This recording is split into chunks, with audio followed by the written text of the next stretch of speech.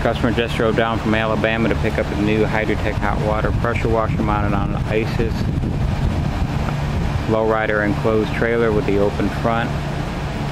If you have any questions, contact Dan Swede at Industrial Clean Equipment Supply. They actually have the 30 horsepower Kohler, 3500 psi 9-gallon hot water machine on the front, onboard generator in order to power the burner and auxiliary lights for recycling systems.